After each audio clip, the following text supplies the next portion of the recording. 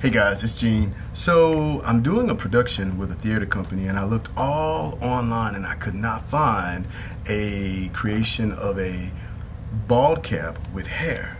So today I am going to create that video for you guys. What I have here is a Galatzan bald cap. I'm not sure if you can see that, but that's G-L-A-T-Z-A-N bald cap. It's a bald cap that they use on set for movies and so on and so forth. I think that they work very well. Then you're going to need some crepe hair. In this case, I am using the Mehron, M-E-H-R-O-N crepe hair.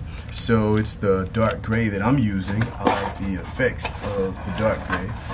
When you open it up, then it's about this long. Actually, it's a lot longer. This is half because I've already made one of these already. So I'm taking about the other half of it. What I want to do is have the hair around the bald cap. So that's what we're gonna do. So I'm going to go ahead and slowly start pulling this apart.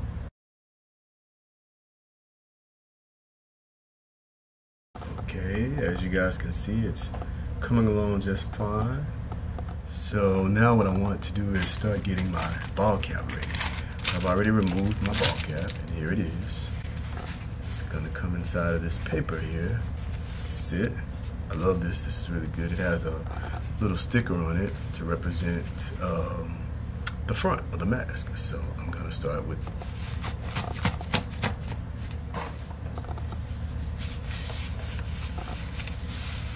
alright, my hair has been flattened. So all I gotta do is just pull it down. To make things a tad bit easier, I'm gonna go ahead and cut this.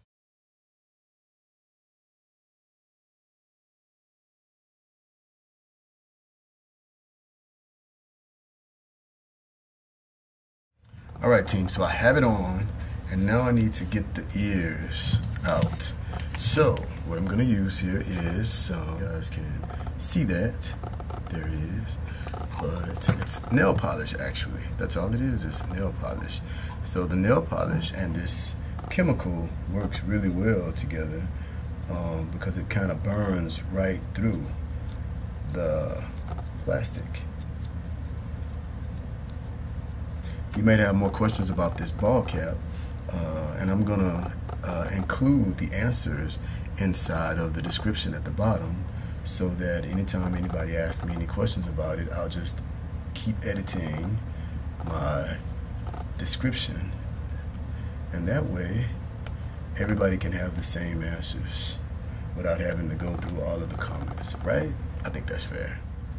I like this mask that they have because it basically takes any makeup.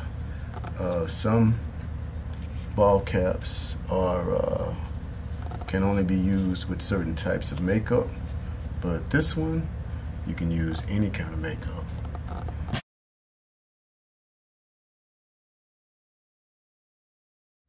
Now that I've gotten it kind of cut to where I want it to be, what I'm going to do is I'm going to go ahead and color the mask.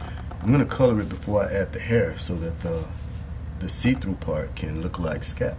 So I want to make sure that I color it the same color as my skin tone. I am using Theater Makeup by Ben Nye.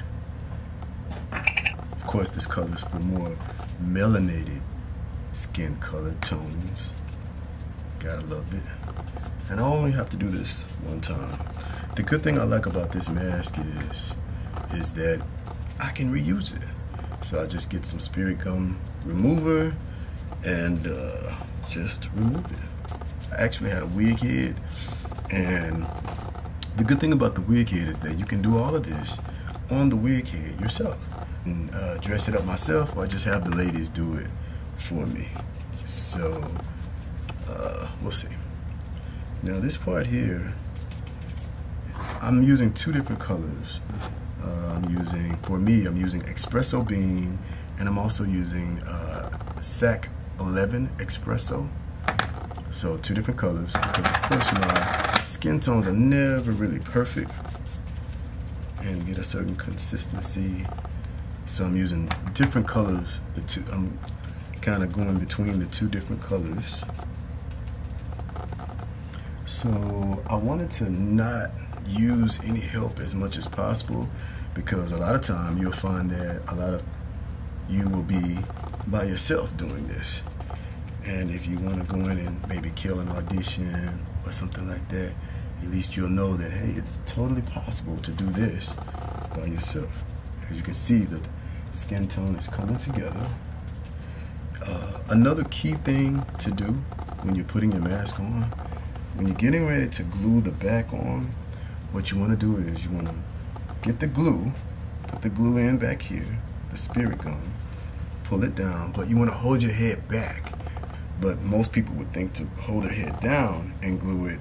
That's not what you want to do. You want to hold your head back and then glue it. And once you hold your head back and glue it, it'll pull the skull cap tighter. Spirit gum in my hair. And here's my hair. As you can see, it's coming together. I'm going to take my spirit gum. I don't know if you guys can see that. It's just spirit gum. Just spirit gum. I'm going to dab it onto the hair. Just dab it onto the hair. Okay, here we go. You have a lot of versatility because the hair stretches. So before it actually really dries, you get to move it into place exactly the way that you want it. And another thing that you can do is you can put the spirit glue on the cap like this. Put a nice little amount of spirit gum on the cap. And what'll happen is, I like this. This is a nice little trick. You bring the hair over the spirit gum and hold it down. Hold it down and let it dry. And later on, once it dries, you can pull it back a little bit and it's stuck, so it looks like it's coming from your scalp, which is a really good illusion. And I love this this hair, this crepe hair, because it kind of imitates African American beautiful hair, you know what I mean? And remember, once I put this glue on, I can always pull the hair back and it looks like it's coming from my scalp. It's a good look. Even if I have a little hair that goes over or onto my skin, I can even put some glue there and you know, it'll have the same effect. Okay guys, so as I was doing my hair, the hair and the spirit gum got onto my fingers. I'm just gonna take a little, what we have here, spirit gum remover. There we go, spirit gum remover. Just pour a little bit in the top here, and I'm gonna dab my fingers in it. I have some napkins here, and it comes right off. Put spirit gum up here first. Now, I'm gonna go in here with my spirit gum so I can make sure the mask is gonna be glued down. Boom. We're going to melt away this seam line here. So what we're gonna do is we're going to pour a little of our acetate and we're going to hold down a little of it. And guess what? It's going to peel away the portion that you don't want hanging, and it'll get rid of all those loose ends. And the only thing that'll be left is the flattened portion of the mask.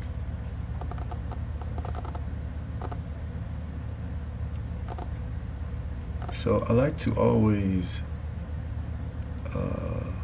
have the mask on a lower point in the beginning, because if I want to reuse it, I can. Okay, so I have a little part that's lifted right here, and I want to make sure I get that. So I'm going to make sure I have my Q-tip wet, and I'm going to come up here and peel off that section so it'll be totally unnoticeable. There we go. It's blended in very well. And so the magic here is, the good thing is that I haven't even used any makeup per se on my skin. And this is coming along just fine. That's why I love this particular mask.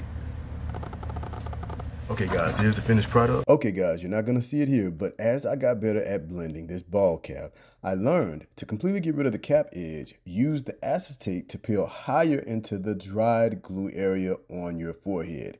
That section will be stuck to your forehead, causing a much better blend. You can also draw wrinkle lines over the cap line to better conceal your ball cap. Hope this helps guys. Bye. And all I need to do is add my glasses. Everything is all done. All right, hope this helped. Have a good one. Bye.